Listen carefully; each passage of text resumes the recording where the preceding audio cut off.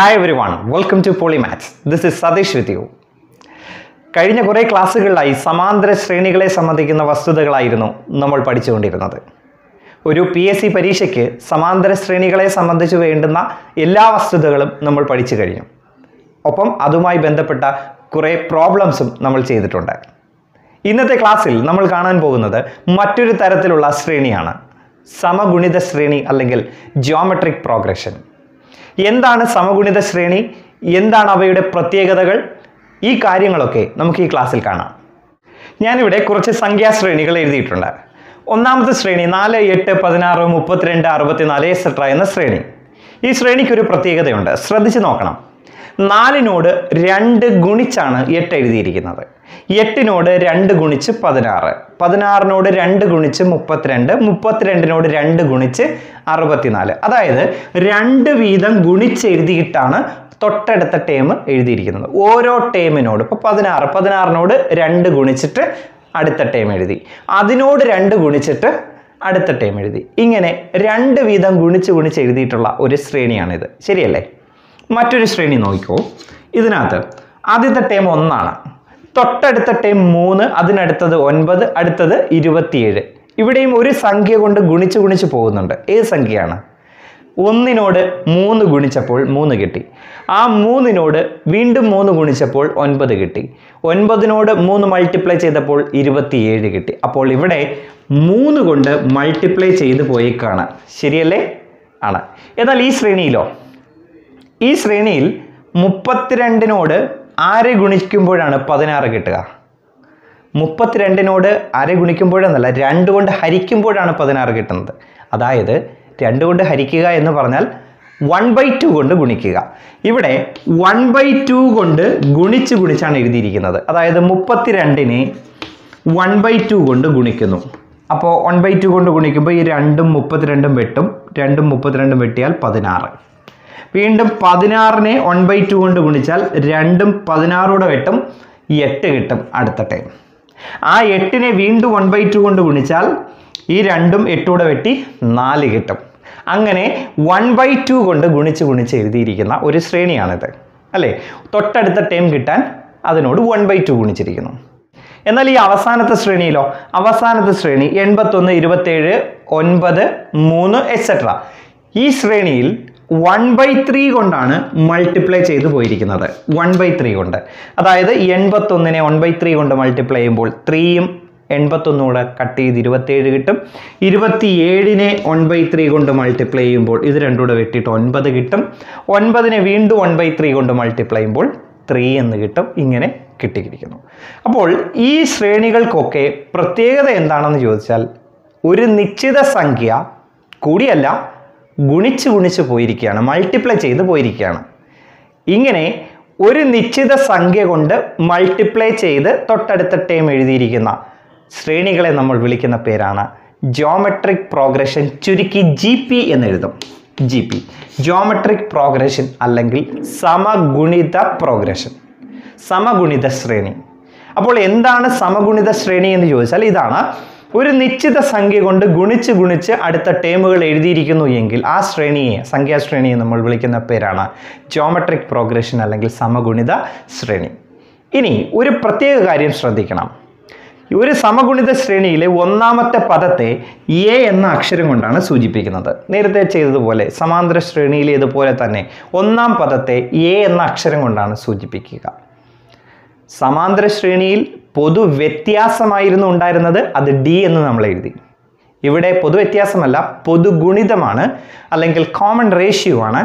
Common റേഷ്യോനെ നമ്മൾ R എന്ന അക്ഷരം കൊണ്ടാണ് സൂചിപ്പിക്കുന്നത്, R.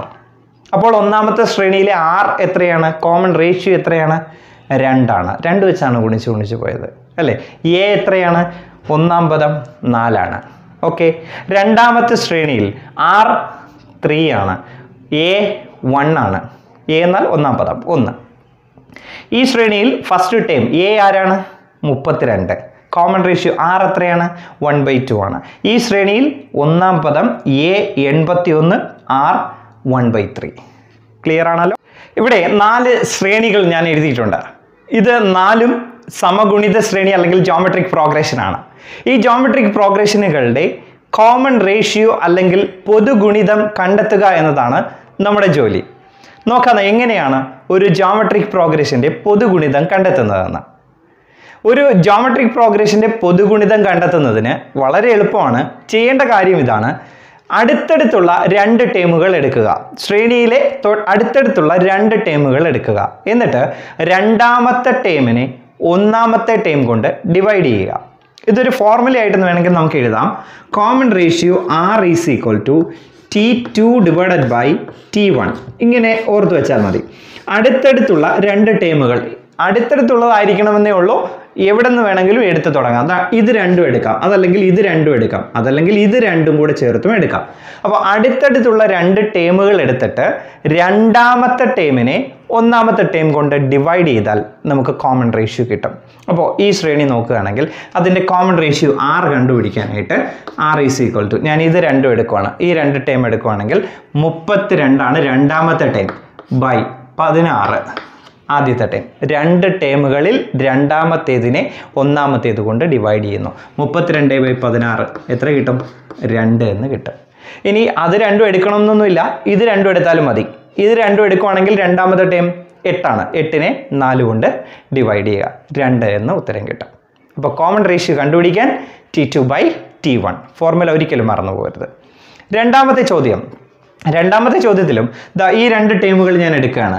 രണ്ടാമത്തെ ടേമും മൂന്നാമത്തെ ടേമും എടുത്താൽ common ratio R is equal to, ഈ രണ്ട് ടേമുകളിൽ രണ്ടാമത്തേത് 9, ആദ്യത്തേത് 27. 9/27. ഞാൻ 9 കൊണ്ട് മുകളിലും താഴ്ന്ന് ക്യാൻസൽ ചെയ്യുവാണ്. 1 9 9, താഴെ 3 9 27. എത്ര കിട്ടി?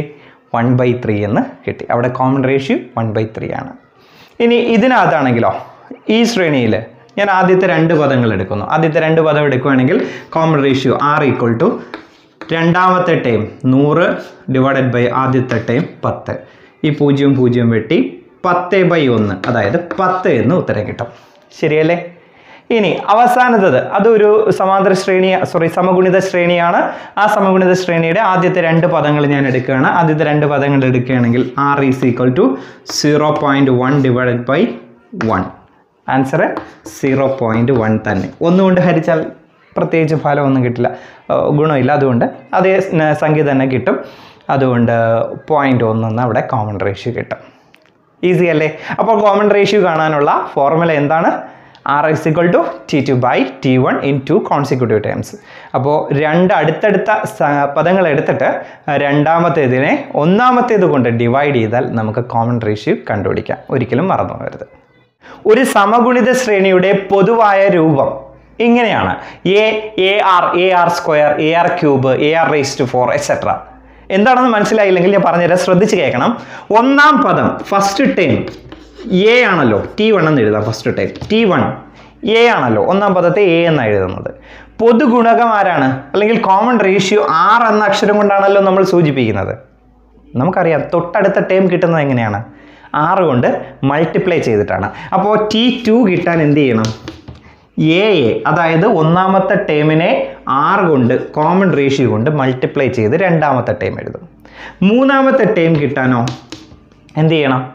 രണ്ടാമത്തെ ടേമിനെ R കൊണ്ട് മൾട്ടിപ്ലൈ ചെയ്യണം. അപ്പോൾ ARനെ വീണ്ടും ഒരു R കൂടെ കൊണ്ട് മൾട്ടിപ്ലൈ ചെയ്യുമ്പോൾ R × R സ്ക്വയർ എന്ന് വരുമല്ലോ, ഇല്ലേ? ഇനി T4 കിട്ടാനോ തേർഡ് ടേമിൻ്റെ കൂടെ കോമൺ റേഷ്യോ മൾട്ടിപ്ലൈ ചെയ്യണം. അതായത് AR² കൂടെ വീണ്ടും ഒരു R കൂടെ മൾട്ടിപ്ലൈ ചെയ്യും. അപ്പോൾ AR² R കൂടെ AR³ എന്ന് വരും. ശരിയല്ലേ?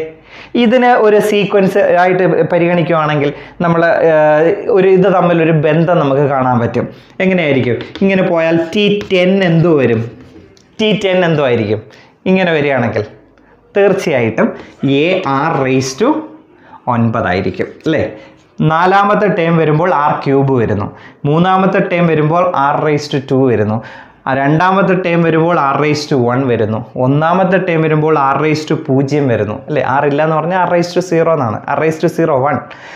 അപ്പോൾ T10 AR⁹ എന്ന് കിട്ടി. ഇതിനെ ഒന്ന് ജനറലൈസ് ചെയ്താൽ എന്നാമത്തെ പദം TN സമം AR⁻, 10 ആണെങ്കിൽ 10നേക്കാൾ 1 കുറവ്, 4 ആണെങ്കിൽ 4നേക്കാൾ 1 കുറവ്. അപ്പോൾ n ആണെങ്കിൽ n-നേക്കാൾ 1 കുറവ്. ഇതാണ് n-ാം പദം എന്ന് പറയുന്നത്. അപ്പോൾ രണ്ട് കാര്യങ്ങളാണ് നമ്മൾ ഇതിനകത്ത് പറഞ്ഞത്. ഒന്നാമത്തെ കാര്യം, ഒരു സമഗുണിത ശ്രേണിയുടെ പൊതുവായ രൂപം AR, AR square, AR cube, AR raise to 4 etcetera എന്നായിരിക്കും. രണ്ടാമത്തെ കാര്യം, ഈ സമഗുണിത ശ്രേണിയുടെ n-ാം പദം Tn equal to AR raise to n-1 ആയിരിക്കും. Tn is equal to AR raise to n-1. ഇത് ഒരിക്കലും മറക്കരുത്. ഒരു സമഗുണിത ശ്രേണി അല്ലെങ്കിൽ geometric progression GPയുടെ nth term Tn സമം AR റേസ് ടു n-1. അടുത്തതായി, സമഗുണിത ശ്രേണിയുടെ n പദങ്ങളുടെ തുക എങ്ങനെ കണ്ടെത്താം എന്നതാണ് നമ്മൾ കാണാൻ പോകുന്നത്. അതായത് geometric പ്രോഗ്രഷന്റെ some of n terms, first n ടേംസിന്റെ some എങ്ങനെ എടുക്കാം. തുക കണ്ടെത്തുന്നതിന്, ആദ്യത്തെ n പദങ്ങളുടെ തുക കണ്ടെത്തുന്നതിന് ഒരു ഫോർമുലയുണ്ട്. അത് പഠിച്ചു വെക്കുക എന്നുള്ളതാണ് കാര്യം. സംഗതി വളരെ സിമ്പിളാണ്.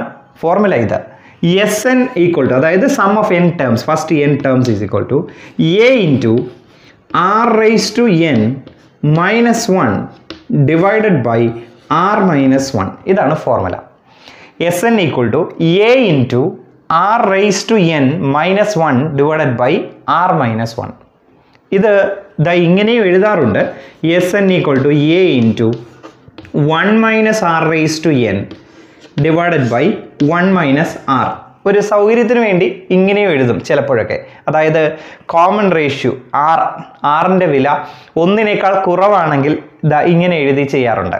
അപ്പം നമുക്ക് ഇതിൽ ഏതെങ്കിലും ഒരു ഫോർമുല നിങ്ങളങ്ങ് പഠിച്ചു വെച്ചാൽ മതി, ശരിയായിട്ട് ഉത്തരം കിട്ടിക്കോളും. Sn കാണാൻ ഈ ഫോർമുല ഞാൻ സജസ്റ്റ് ചെയ്യുന്നു. Sn equal to A into R raise to n-1 divided by R minus 1 എന്ന് ചെയ്താൽ നമുക്ക് ഇതിൻ്റെ ഉത്തരം കണ്ടെത്താൻ പറ്റും. അടുത്തതായി വളരെ പ്രധാനപ്പെട്ട ഒരു വസ്തുതയാണ്, ശ്രദ്ധിച്ച് കേൾക്കണം. എയും ബിയും സിയും ഒരു GPയിലെ, അതായത് സമഗുണിത ശ്രേണിയിലെ തുടർച്ചയായ 3 പദങ്ങളാണ് എന്നിരിക്കട്ടെ. ഏതൊക്കെയാണ്? എയും ബിയും സിയും ഒരു GPയിലെ തുടർച്ചയായ 3 പദങ്ങളാണ് എങ്കിൽ നടുക്കുള്ള പദമായ ബിയിലെ അത് കിട്ടാൻ ഒരു മാർഗമുണ്ട്. B equal to root of A into C ആയിരിക്കും. വളരെ പ്രധാനപ്പെട്ട ഒരു സംഗതിയാണിത്. അതായത് ഒരു GPയുടെ middle term, if ABC are in GP then mid term B equal to root of AC. എയും ബിയും സിയും ഒരു GPയുടെ തുടർച്ചയായ 3 പദങ്ങളാണെങ്കിൽ നടുക്കുള്ള പദം മിഡ് ടേം കിട്ടാൻ എന്ത് ചെയ്താൽ മതി? എയും സിയും ഗുണിച്ചിട്ട് അതിൻ്റെ റൂട്ട് എടുത്താൽ മതി. ഇത് രണ്ടും കൂടെ ഗുണിച്ചിട്ട് അതിൻ്റെ റൂട്ട് എടുത്താൽ മതി. ഇത് എക്സാമുകൾക്ക് പലപ്പോഴും ചോദിച്ച് കാണാറുള്ള ഒരു ചോദ്യമാണ്. തീർച്ചയായിട്ടും ഓർത്തിരിക്കണം.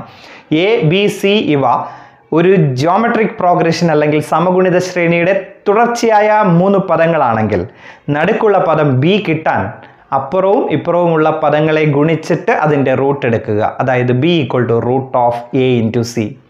ഒരിക്കലും മറന്നു പോകരുത്. അപ്പോൾ ഇന്നത്തെ ക്ലാസ്സിൽ നമ്മൾ പഠിച്ച പ്രധാന പോയിന്റ്സ് എന്തൊക്കെയാണെന്ന് നമുക്കൊന്നുകൂടെ ഒന്ന് ഓർത്ത് നോക്കാം. സമഗുണിത ശ്രേണി അല്ലെങ്കിൽ ജിയോമെട്രിക് പ്രോഗ്രഷൻ. ഒരു ജിയോമെട്രിക് പ്രോഗ്രഷന് കോമൺ റേഷ്യോ ഉണ്ട്. കോമൺ റേഷ്യോ R എന്ന അക്ഷരം കൊണ്ടാണ് സൂചിപ്പിക്കുന്നത്. 1-ാം പദം A എന്നും സൂചിപ്പിക്കും. ഒരു ജിയോമെട്രിക് പ്രോഗ്രഷന്റെ കോമൺ ഫോം അല്ലെങ്കിൽ ജനറൽ ഫോം എന്നത് AR, AR square, AR cube etcetera എന്ന രീതിയിലാണ്. അതിലെ കോമൺ റേഷ്യോ അല്ലെങ്കിൽ പൊതുഗുണിതം കണ്ടുപിടിക്കാൻ അടുത്തടുത്ത 2 ടേമുകളിൽ രണ്ടാമത്തേതിനെ ഒന്നാമത്തേത് കൊണ്ട് ഡിവൈഡ് ചെയ്താൽ മതി. അതായത് R is equal to T2/T1. അടുത്തതായി നമ്മൾ പഠിച്ചത് അതിൻ്റെ n-ാമത്തെ പദമാണ്. ഒരു ജിയോമെട്രിക് പ്രോഗ്രഷൻ GPയിലെ n-ാമത്തെ പദം Tn equal to A into R raise to n-1 ആണ്. Tn സമം A into R raise to n-1. T10 ആണ് ചോദിക്കുന്നതെങ്കിൽ AR റേസ് ടു 9 എന്ന് എഴുതണം. T100 ആണെങ്കിൽ AR റേസ് ടു 99 എന്ന് എഴുതണം. T50 ആണ് ചോദിക്കുന്നതെങ്കിൽ AR റേസ് ടു 49 എന്ന് എഴുതണം. അതായത് R-ന്റെ പവർ 1 കുറഞ്ഞു വരുമെന്നർത്ഥം. ഇനി ഏറ്റവും അവസാനമായിട്ട് ശ്രേണിയിലെ n പദങ്ങളുടെ തുക Sn സമം A into R raise to n-1 divided by R minus 1. ഒരിക്കലും മറക്കരുത്. ഒരു സമഗുണിത ശ്രേണിയുടെ അല്ലെങ്കിൽ GPയുടെ n ടേംസിൻ്റെ some Sn equal to A into R raise to n-1 divided by R minus 1. ഇതിൽ A എന്നത് 1-ാം പദമാണ്, R കോമൺ റേഷ്യോ ആണ്, n എന്നത് നമ്പർ ഓഫ് ടേംസ്, പദങ്ങളുടെ എണ്ണമാണ് n എന്നതുകൊണ്ട് സൂചിപ്പിക്കുന്നത്. അപ്പോൾ ഇത്രയും കാര്യങ്ങൾ തീർച്ചയായിട്ടും നിങ്ങൾ നോട്ടിൽ എഴുതി വെച്ച് നിർബന്ധമായും പഠിക്കുക. അപ്പോൾ ഈ ക്ലാസ്സിൽ വളരെ പ്രധാനപ്പെട്ട കുറച്ച് വസ്തുതകൾ നമ്മൾ പഠിച്ചിട്ടുണ്ട്. അത് തീർച്ചയായും നിങ്ങളുടെ നോട്ട്ബുക്കിൽ നിങ്ങൾ എഴുതി പഠിക്കണം. പറഞ്ഞ കാര്യങ്ങളൊക്കെ നിങ്ങൾക്ക് നന്നായി മനസ്സിലായി എന്ന് ഞാൻ വിശ്വസിക്കുകയാണ്. അങ്ങനെയാണെങ്കിൽ തീർച്ചയായിട്ടും നിങ്ങൾ ഈ ക്ലാസ് ലൈക്ക് ചെയ്യണം, ഷെയർ ചെയ്യണം, കമൻറ്റ് ചെയ്യണം. ഒപ്പം ഈ ചാനൽ പൊളിമാത്സിൻ്റെ യൂട്യൂബ് ചാനൽ സബ്സ്ക്രൈബ് ചെയ്തിട്ടില്ലെങ്കിൽ തീർച്ചയായും സബ്സ്ക്രൈബ് ചെയ്യുക, ബെൽ ഐക്കൺ ക്ലിക്ക് ചെയ്യാൻ മറന്നു പോകരുത്. അപ്പോൾ അടുത്ത ക്ലാസ്സിൽ കൂടുതൽ പ്രോബ്ലംസുമായിട്ട് നമുക്ക് വീണ്ടും കാണാം. Thank you.